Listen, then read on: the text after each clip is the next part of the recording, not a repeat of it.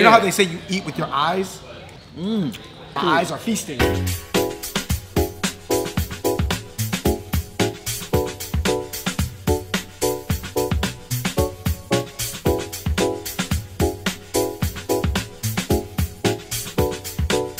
What's going on, everybody? Welcome to another episode of the Hot Pot Boys. We got David, Nell, Andrew from the Fung Bros. As you guys know, we like trying all different ranges of Chinese food, from traditional to contemporary, and that's what brings us here today. Bro, we came all the way to Irvine. Woo!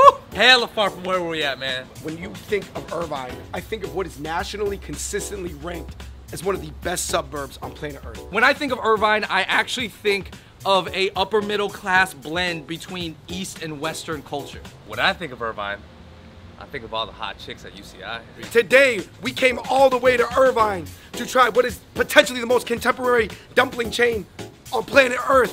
Ja Jiaozi. Hot Pot Boys, let's go.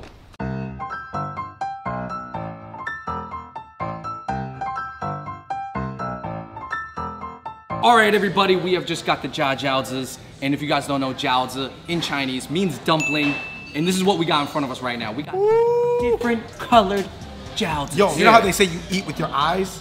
Exactly. My eyes are feasting. The color of these jiaozis, aka dumplings, is based off the natural ingredients that are different in each dumpling. This is not artificial. Yep. Yeah. No, do you remember which one is which? I do, absolutely. With vegetable, chicken, this one's pork, this one's shrimp, and fish. So they have a house sauce that's a pre-mixed. I'm gonna try the pre-mix, man, because I already know what I like. I am the food mixologist. I'm gonna do 1 part soy sauce, Tab. 2 parts vinegar, chicken with pumpkin skin. Initial thoughts? Light and healthy. But I would say I've had chicken dumplings before, and I thought that this one was one of the better ones I've had. So it's like an XLB at first, you know, with the juice. The skin is a little bit thicker and a little bit more chewy, but it has flavor in itself. You know, these are zhenjiao. Zhenjiao means steamed. I think a lot of people, they think, oh, either pan fried or boiled. Right. Actually, there's a third option that is the best option. Steam. Steamed? Yep. Here we have the red cabbage skin, but this is a pork filling. Really taste the beef. Wow. Yeah, dripping in red sauce. The red cabbage, bro, with the sauce, I felt like the sauce really accentuated the red cabbage flavor. It did. Even more. It came out strong. I actually like that one a lot more than the chicken one. Veggie dumpling with spinach skin. Super veggie. Okay. Got some tofu in there, look at that. Super light, man. Yeah. You could probably eat like 50 of these. Yeah. I've had veggie dumplings before. I thought the quality in this is good. I think it could have been packed a little bit more. No, I was just gonna say, to compensate the amount of skin, it could have been packed a lot more veggies in there. Yeah. This is a fish dumpling with cuttlefish skin. Like dumpling before. Wow. Hold on, bro. Yo. Wow. Y'all got that on camera. Yo, you got the ocean dripping out of Made it. it squirt. I'm gonna turn this. Watch it. Oh! I'm dipping it. That's actually one of my favorites so far. Here we have the traditional shrimp jiaozi. No flavored skin. I'm gonna taste it like a hot cow. Yeah. Oh, yeah. So for me, you taste the sauce the most because that's more of like a blank slate. Favorite of the colored ones? The red cabbage. I actually really like the cuttlefish one, the black one. Oh, I was gonna say that, but since this is a close second, I'll roll with this one, the chicken one. I always tell you about these Hangzhou jiaozis I had. Oh, yo, you They were like reminisce about that. Yeah, they're like hybrid Xiaolongbao jiaozis. And this was the closest thing in America. Not every jiaozi with soup is a xiaolongbao. I think we associate soup dumplings with xiaolongbaos. Obviously, they can actually even be a little bit different. The reason that Ja Jiaozi is considered the most contemporary dumpling house in America is because of that platter. Yeah. You're changing the complexion of the way a dumpling tastes by experimenting with the skin, the filling, the juices that then come out of the filling. We had the steamed ones. Here's some boiled ones. This is the boiled shrimp. This is the boiled signature one. This is pork and shrimp. You know, for me, guys, my ranking goes steamed, boiled, pan fried at the bottom. Oh, facts. Yo, I just feel like you switched up, David. Maybe trying to ride the healthy way. Let's try the signature. They stuck to each other. Right. This is the Hot Pot Boys right here. All right, good. And you know what I noticed about their dumplings here, and that one was really good? Very subtle, high quality, small. yo, but I will say this. No matter what the filling was, they all taste relatively light. Yeah. When you pour the juice out, it's not super fatty. That's boiled shrimp. Okay. You know what it is? I would say that original one with the pork and shrimp, does rank in my top 3 of the dumplings I've had so far. I actually like the boiled shrimp. Yeah, I'm riding the shrimp one. The boiled shrimp was really good. All right, everybody, we just finished with the Jiaozis. Now on to round 2. Here we have the apps and veggies. Let's go to mushroom first. Notable that they have sliced little lines on top just so that they know the truffle sauce is gonna go straight in. Light truffle flavor, but it's there.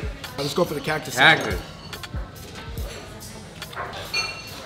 Here you got some goo from the cactus, I believe. David, moving on. The String green beans. The string beans, green beans, whatever you want to know call what? it. The first thing I noticed is the amount of shrimp paste and chilies on here is on another level. Got a nice little crunch in there. Double Those are A1. good. All right, spinach.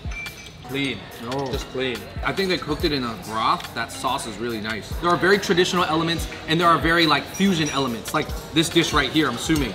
I feel like the traditional part is the beef roll and then obviously the fusion part is the salsa. What you guys? Beef with salsa.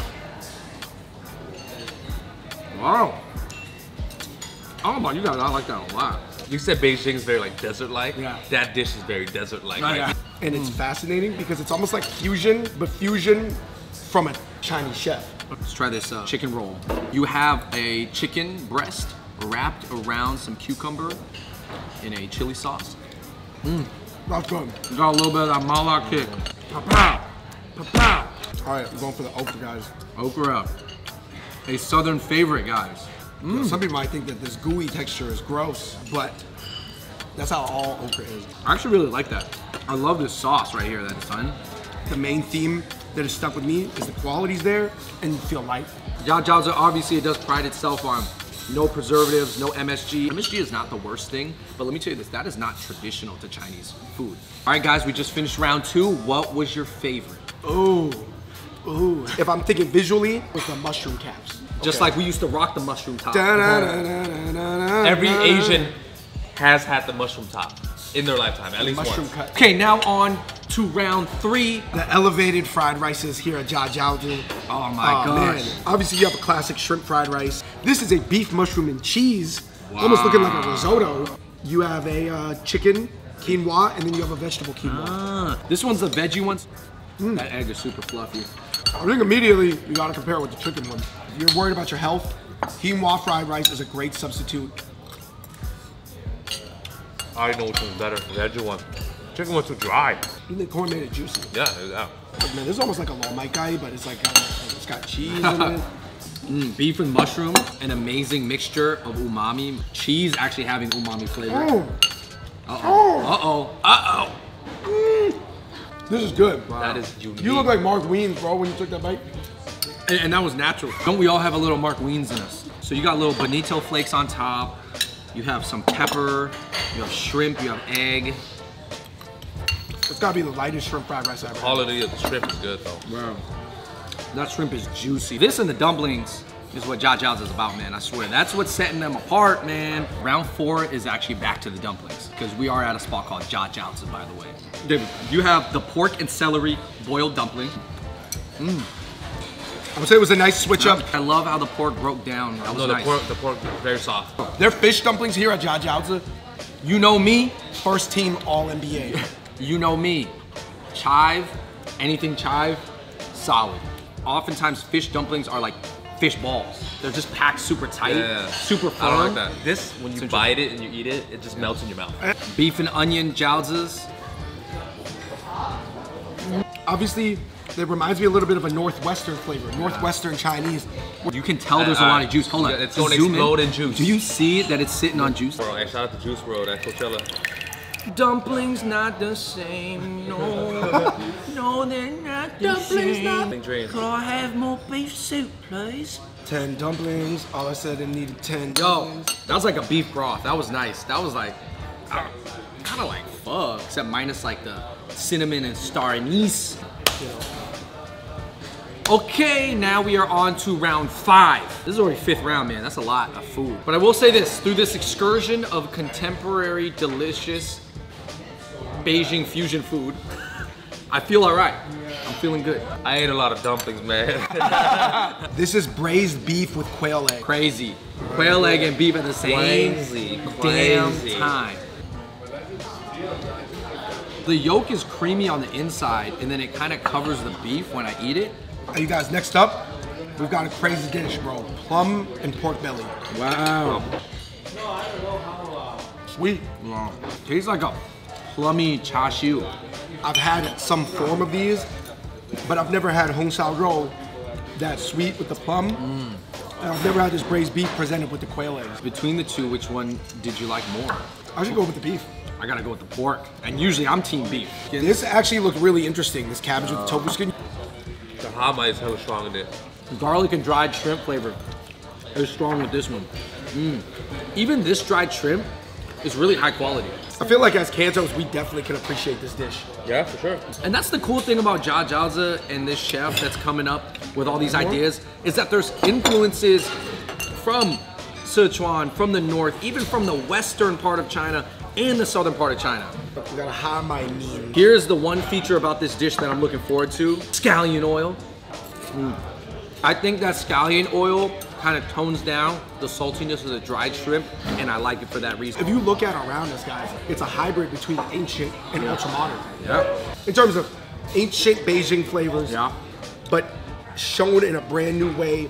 Oh my God. Okay, guys, this is the hot and sour beef noodle. Mildly sour and mildly hot. Ooh. Okay. All right, I think we are on to round 6. Liu. Liu are Liu. Round Liu. This is a Angus beef skewer, but obviously, like we said at Ja Jiaozi, they don't do anything just like regular. With our sticks combined, we become the Hot Pot Boys. Wow. Wow. Yo, my initial taste, I was like, it tastes like a burger. I wish I could eat more. That Angus beef was very tender.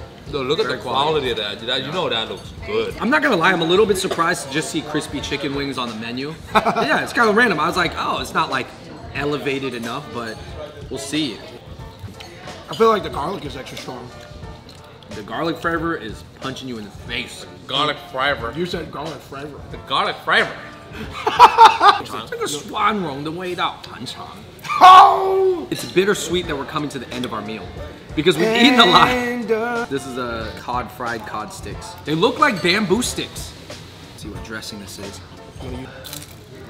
I was excited by the presence of the shiso leaf in Hey, mushroom quinoa. I prefer the mushroom quinoa. Yeah, this one's banging. Mushroom better than the codfish. We are here again with the venerable Chef Tian. 你好。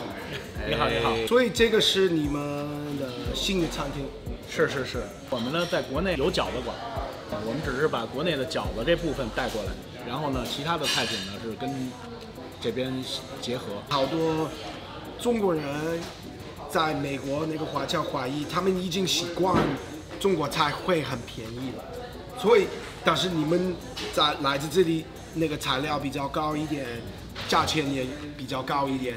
有不同的人群，他们的需求也是不一样的。我们呢，针对的人群呢，希望还是给客人们一种健康，然后精致的一种体验和享受。这个是将来好多人根据这个想法吗？有可能会有别人来复制或者来模仿，但是呢，我们其实现在也是在摸索之中。可能我们还会再提高，希望就是说菜品呢更接地气，能够受更多人的接受。这个呢是传统的我们在那家做的年糕，里边有桂花，在外边呢增加了一些当地的元素啊。I love the crispy skin and the chewy inside. It's essentially like fried mochi. 这是宫廷奶酪啊。Oh, that's jam. Very light egg custard. And then last but not least， 所以这个也是混的，因为雪糕是西方的，对。但是那个水果的那个山楂是很中式的啊，很中式，只有中国有。Yeah. Hawthorn. The hawthorn syrup is nice. You know, this was my major takeaway, was that, you know, we went to Bistro Nas. Bistro Nas was more traditional. Yeah. But they were taking some of the traditional ancient things at Ja Jiaozi and really just mixing it. Yeah. But at both places, it was elevated. Super elevated. I would say Bistro Na was a little bit fancier. It had that more done-up vibe that you would go there maybe with your family and stuff. You know, it was fancier as far as presentation. Here is a lot more casual and accessible. You know what I do appreciate from both spots is that the quality is always high end, and the quality is there. They really focus in on the quality of the food, and then, you know, that's just something when you eat it, you can appreciate it. I know in the comment section there's going to be a debate about, like, you know, cheaper, more hole-in-the-wall spots versus more done-up spots. But you know, at the end of the day, the most important thing is that the whole spectrum is filled out, and everybody's just doing a good version of what they are. And I actually think how Ja Jiaozi is kind of preaching and promoting like a healthier style of Chinese food. I think that is actually where a lot of people want to take it. A lot of people have been wondering, can Chinese food still be good, tasty, and authentic, and be healthy? And I think that spots like this are setting that example. 健康是主题，其他的都是要围绕健康一个中心来做。All right, everybody, thank you so much for watching that video. Big shout out to Ja Jiaozi in Irvine. Shout out to Chef Tian. Shout out to everybody here. In the comments down below, let us know what you think about the direction of kind of healthy Asian food. I think that healthy Asian food sometimes has a bad connotation to it. You're like, oh, is it made for just American people or whatever? It's meant to be overpriced. Yeah, it's overpriced. It's cooked by Americans. I don't know, guys. That's not always the case, as you can see here. So let us know in the comments down below, and also let us know if there's any other spots you guys want us to check out. Thank you so much for watching the video. Like, subscribe, follow us on social media, and until next time, we out. Peace. Yo, we vlogging in the middle of a video. Yeah, we paused the video just to, no, we're still rolling. Vlog live. Shoot him vlogging. Cannon on cannon. Pew, pew.